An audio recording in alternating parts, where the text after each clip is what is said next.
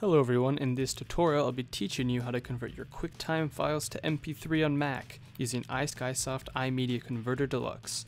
The first step is to import your file, so you can drag and drop it here or go to File, Load Media Files, and I'll go ahead and load my QuickTime MOV file.